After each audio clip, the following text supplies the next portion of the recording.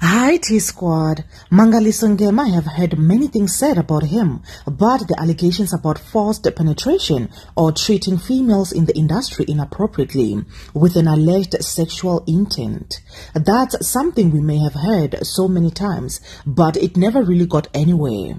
However, the story hits different when it comes from his own sister, who says her brother was taking advantage of her wise. It is said that she is now at a place of safety and has opened a case against him.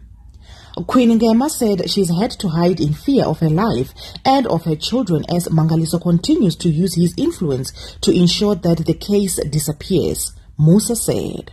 However, T-Squad, some felt like it's a family domestic affair that should have been kept private. What's your take?